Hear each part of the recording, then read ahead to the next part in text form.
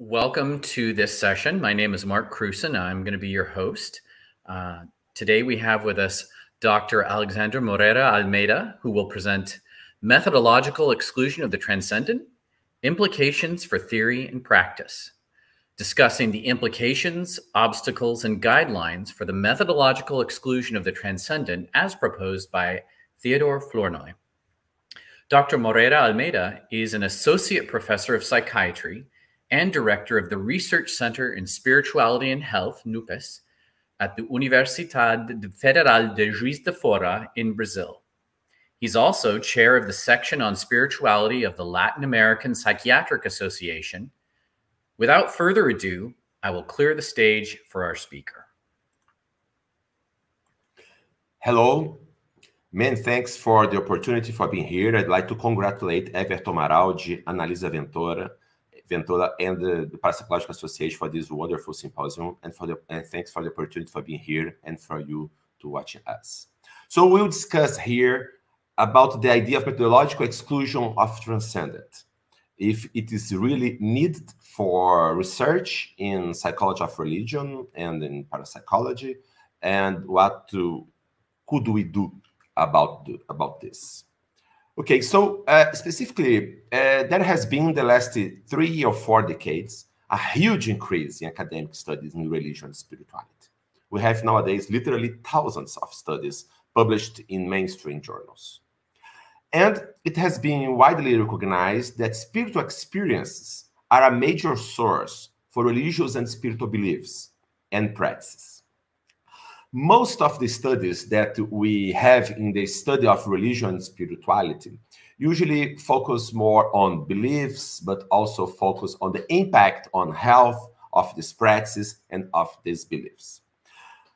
But specifically the study of the spiritual experiences, these studies have been neglected during most of the 20th century, but there has been a renewed academic interest in investigating the spiritual experience, specifically or especially the phenomenology of these experiences, the precipitants, and even the impact of these experiences on people who have these experiences. However, there is always the question, specifically in the study of scientific studies of spirituality or in psychology of religion, is it possible to investigate the ultimate nature of spiritual experiences, to investigate the ontology of these experiences? In this sense, how far a scientific exploration can go investigating spiritual experiences? Of course, we need to investigate the biological, the psychological, and the social factors that influence, that shape, or even may generate spiritual experiences. But the major question is, should we restrict ourselves only to these factors, or would it be acceptable to include the spiritual or the transcendent as an additional explanatory factor? It's often has been assumed or taken for granted in mainstream science that we should not include the spiritual transcendental aspect in the explanatory tools for spiritual experiences. Sometimes, or quite often, there has been an idea that we should focus only on biological, psychological, and social factors that would explain everything with nothing extra beyond that. And one of the most famous positions in this sense is the methodological exclusion of the transcendent, proposed by the Swiss psychologist Theodore Flournoy. So the main outline of our talk here is present what is methodological exclusion of transcendent as proposed by Flournoy, what it is, and the reasons that he provided to it. And then we will discuss the problems with methodological exclusion of the transcendent. Sociological problems, epistemological problems, methodological problems. And also we'll discuss the implications for research and theory and why we should reject methodological exclusion of transcendent and we should include the transcendent in the scientific exploration of spiritual experience. And finally, we'll discuss briefly some research guidelines.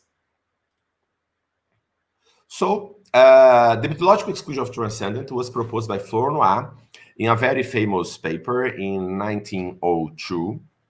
And he said that any somewhat acute religious experience in those who experience it has an order of higher religious realities, the certainty of the existence of God or of gods or of other spiritual beings. So here he acknowledges how the spiritual experience are important in generating the beliefs in spiritual realities that are in the core of spirituality. However, he claims that the question of the nature of the objective realities in which the religious people believes holds no place whatsoever in the work of religious psychology.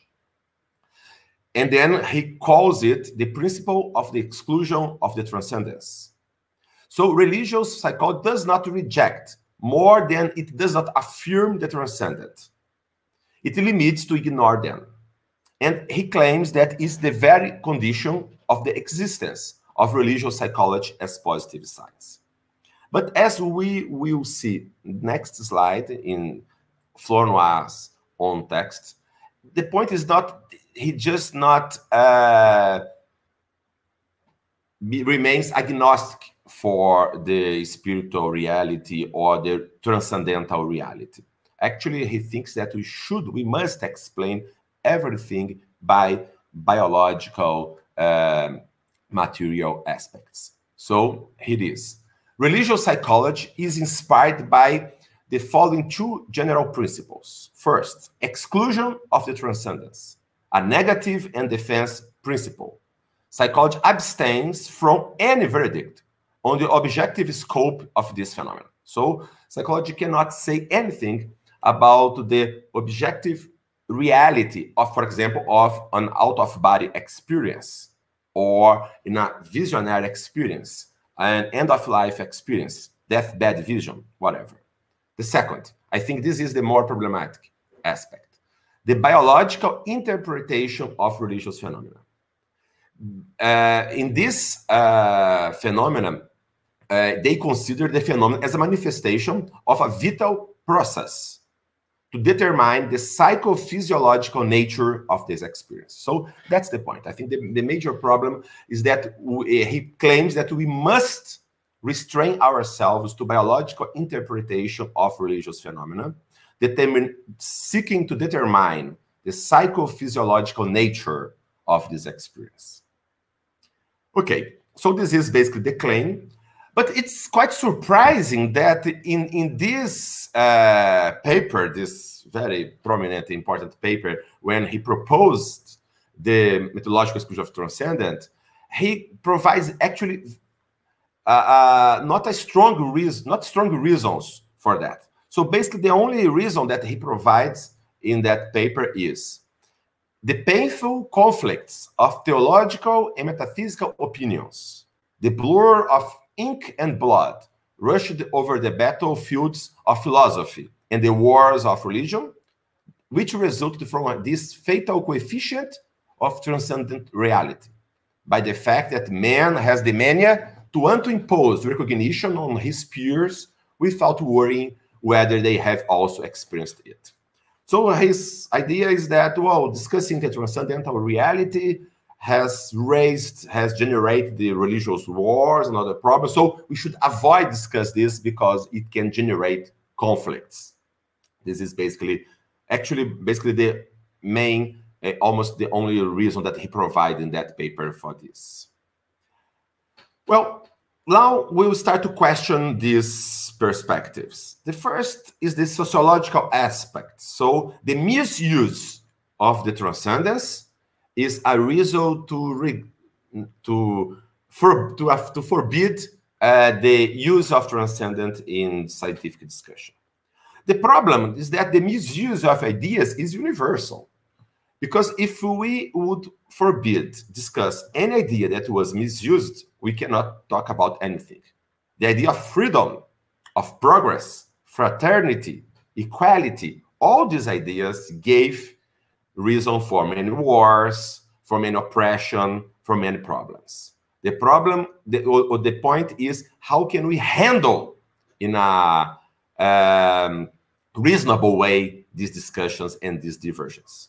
Even in science, as we know, the Darwinian natural selection was misused to support eugenics, social Darwinism. And of course, it does not require for us to avoid discuss about Darwinian natural selection, for example. And even the Mendelian genetics in agriculture in the Soviet Union, there was many scientists were persecuted and even killed because of scientific disputes regarding genetics in improvement in agriculture. So I think the major lesson that we can have for all these wars and conflicts is intellectual humility and tolerance. It's not just suppress the discussion of a specific topic. Now, regarding more the metaphysics, science does not imply or require physicalism. It's false that science would imply that we should or we must only find the biological, biopsychological explanations for anything. Many authors propose a kind of expanded naturalism, that we could have the material aspects of the universe and we could have consciousness. And consciousness could be another irreducible aspect of the universe, a transcendent aspect. Transcendent, the meaning that is something beyond the physical particles and matter and things like that, physical forces. So this idea is a possibility for discussing the reality and how can we explain, for example, human behavior. And this idea that naturalism does not necessarily mean materialism, that we could be expanded naturalism, like Frederick Myers, William James, and more recently Thomas Nagel have proposed. Alister Hardy, one of the most important researchers on spiritual experiences at Oxford in the 19th century, he defended that this divine element is part of the natural process, not supernatural, but paraphysical. So there will be a paraphysical, a transcendental aspect in nature that's not material. So, and when he was trying exactly to explain spiritual experiences. So this is something that we would endorse also.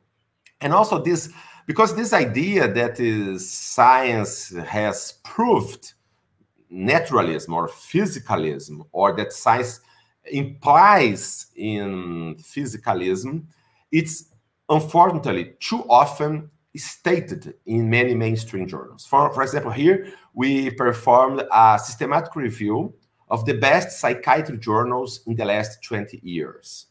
And we found that many high-cited papers talked about physicalism and materialism as a scientific fact, as that science has been proved that, and that anything beyond that would be irrational superstitions and things like that. However, this is not actually the state of art. There are a lot of misguided assumptions and misreporting of empirical data.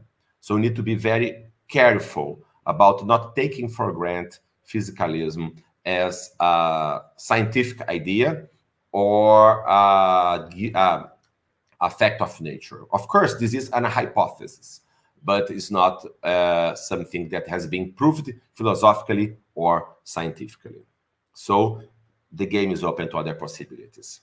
So that's the point. Regarding the ultimate nature of consciousness and spiritual experiences, we are, in a sense of Thomas Kuhn, we are in a pre-paradigmatic scientific field. We don't have actually a good scientific paradigm well accepted by the whole community that would explain well this subject of investigation, consciousness or spiritual experiences. So exactly because of that, we must be open to radically different paradigm candidates.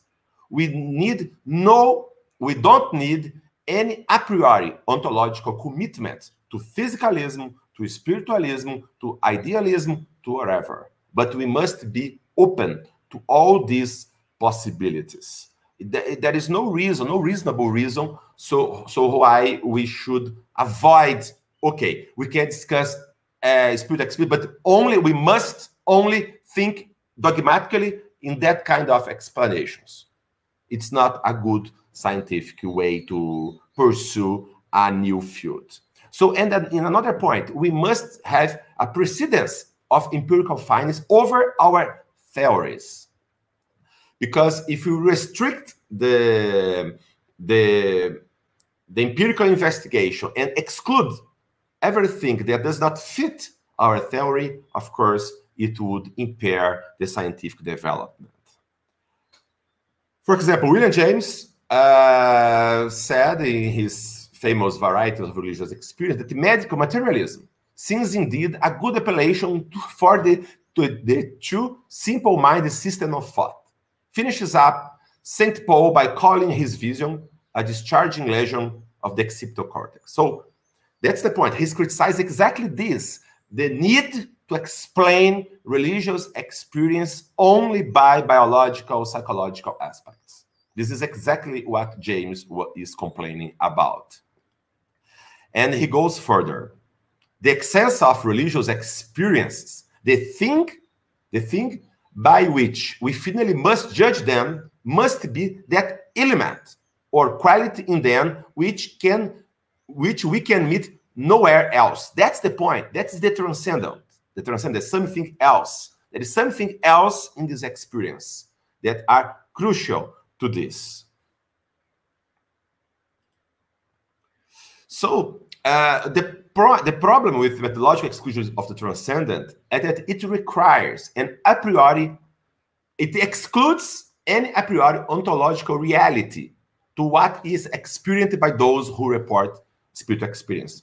Okay, it's said by Flournoy that he is agnostic about the ultimate nature, okay, but we must we must reduce the phenomenon, the spiritual experiences, to psychophysiological explanations. So he says that he's agnostic, but his approach claims for a physicalist approach, psychophysiological explanation. That is the problem, the risk of the nothing buttery. It's nothing but neurons, nothing but wishful thinking, it's nothing but psychological distortions and things like that. And a major problem with this approach, exclusion of the transcendent, is how would we deal with reports, for example, of alleged veridical perceptions during out-of-body near-death experience. Okay, so someone is during a near-death experience, the brain, for example, in a cardiac arrest, the brain is not functional, there is no electrical activity, the brain is not functioning.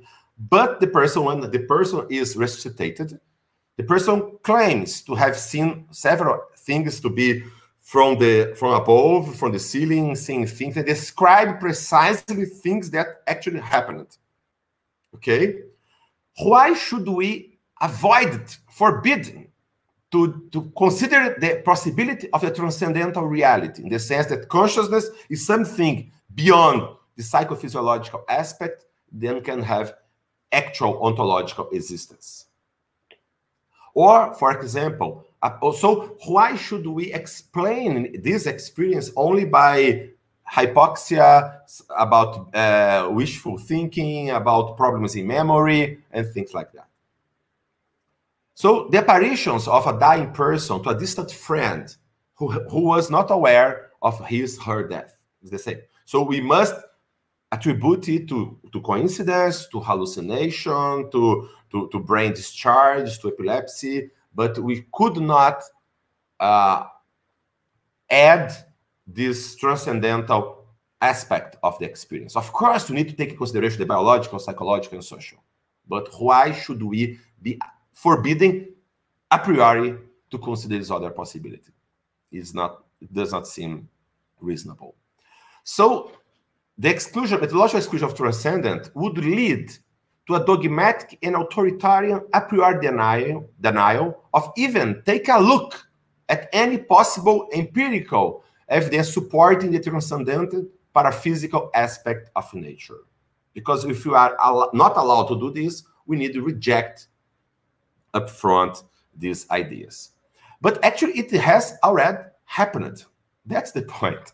For example, the very good systematic review performed by Edsel Cardenha and published at American Psychologist a few years ago about the experimental evidence for parapsychological phenomena. And he claims that in the end of his review, that the evidence provides support for the reality of psi.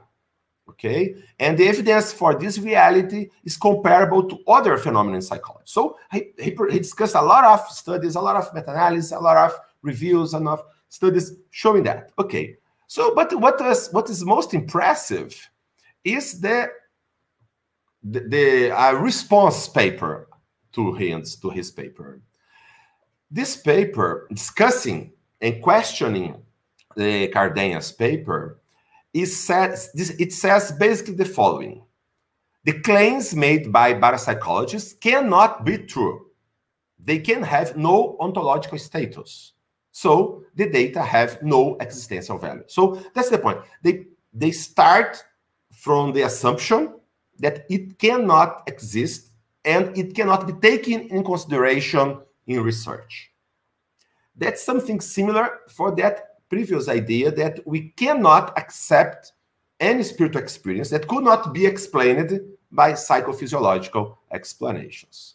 So they claim the pigs cannot fly, and the data that suggests that they can are necessarily flawed. So that's the point. The point. So I'm here in this sense. I'm restricted by my theoretical assumption, ignoring or disregarding empirical evidence. Since we are in a pre-paradigmatic phase, we must do the opposite way. We need, of course, we can have hypotheses, we can have theories, we must have them, but we must know in a humble scientific approach that they are provisional hypotheses, provisional paradigm candidates. And then we must be open to all sorts of empirical evidence and to be also open to all sorts of theoretical models that could explain this phenomenon. Of course, these theoretical models could be physicalist models, could be transcendental models, whatever. And another very interesting aspect also is that perhaps even Flournoy did not follow exactly his recommendation of methodological exclusion of the transcendent. He did not disregard upfront all scientific proposals that considered spirituality or the transcendental aspect of the universe or of human beings or of spiritual experience. For example, Flournoy had a long life friendship and also positive appraisals of William James and Myers' work, and both clearly reject methodological exclusion of transcendent, as the previous presentation from Everton and also from Halfhood. And it's also interesting that the book review that Flournoy wrote for the last Myers work, Human Immortality, and Human Immortality. The Flournoy review says Myers' posthumous work, and in this work of Myers clearly does not follow methodological exclusion of transcendent. Myers clearly considered the transcendent aspect of reality, and Myers recognized that and praised Myers for that. So Myers' posthumous work forms so vast and so a rich monument. Myers' immediate goal is to set up a new science devoted to the experimental proofs of the existence and the survival of the soul. And he goes further. there is something stimulating and wholesome in seeing a spiritualist system grow. Myers' spiritualism does not seem to me to require immediate rejection. That if ever illusion is vanquished and truth discovered in the mysterious domain of occult phenomena, it will be done only by following the path Myers has cleared so thoroughly. By what I mean, delving ever more deeply into the investigation of which he has been the leading light. So it seems here very clear that Flournoy himself is open to these different possibilities. So it's important, it makes us to think about people who would reject upfront any ideas that does not follow the methodological exclusion of the transcendent. There are some other discussions on this. For example, the Oxford Handbook of Psychology and Spirituality by Lisa Miller from Columbia University, he discussed exactly that. The greatest contribution for scientific psychology, for spiritual psychology, to psychology is the examination of psychology's core ontological assumptions. Perhaps our greatest opportunity for a contribution to the field. For example, to understand spirituality as ontological real. So there are people in the field of psychology of religion open to the ontological reality of the transcendent and the implication of it for our understanding of spiritual experiences. James himself has a very interesting saying here. I feel like a man who must set his back against an open door quickly if he does not wish to see it closed and locked. I believe that a candid consideration of piecemeal supernaturalism and a complete discussion of all its metaphysical bearings is to be the hypothesis. So that's the point.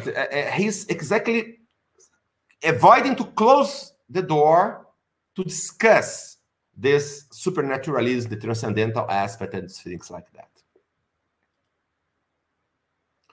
So, and including the transcendent in academic research and theory on spiritual experience would be what Ralph Hood has said, a methodological agnosticism, not materialism.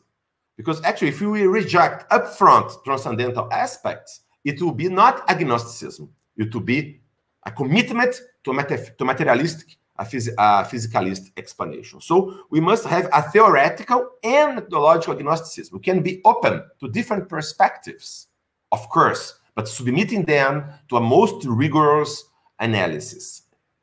So the methodological and theoretical pluralism, that's the point. We must have a Darwinian competition of paradigm candidates. Of course, if you'd like to explain alleged veridical perception in near-death experience, of course you can propose a physiological explanation, you can propose a psychological explanation, but also should be allowed to discuss the possibility of a consciousness beyond the body. And all these kind of paradigm candidates should show their strengths and weaknesses in a Darwinian competition. So we need to take in consideration all the empirical data available and not just to select the ones that fits our own idea. For example, as Charles Start proposed 4 decades ago, basic rules of scientific method to integrate this altered state of consciousness and even the possibility of this transcendental aspect. We need to have good observation. We need to have a theory that has observable consequences. But we don't need to have physicalist restrictions, not necessarily. Of course, physicalist hypotheses are welcome, but they cannot be the only game in town. Several other authors have proposed that. Etzel Cardenha has proposed a call for open study of all aspects of consciousness. There is also the proposal of post-materialist science that is not committed specifically to the physicalist point.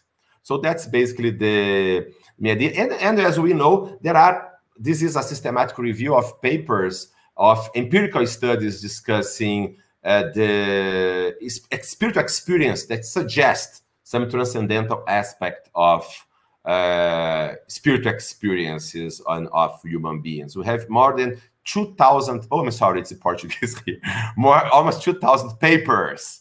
And the impact factor of this paper is similar to other research areas, okay? So, and this is some examples, some books like The Irreducible Mind from Edward Kelly, Emily Kelly, this Exploring Frontiers of Mind-Brain Relationship is exactly books that try to put together and to propose a non-physicalist explanation for spiritual experience, but using scientific rules, okay? And, okay, I think, so I will finish with this quote from William James, that when was not the science of the future steered to its conquering activities by the little rebellious exceptions to the science of the present. And if said, hardly as yet has the surface of the facts called psychic begun to be scratched for scientific purpose. It's through following these facts, I'm persuaded that the greatest scientific conquests of the coming generation will be achieved. So that's his call for us. So I'd like to thank you. And here are my contacts. Someone would like to contact me. Thank you very much. And I will open the floor now for questions.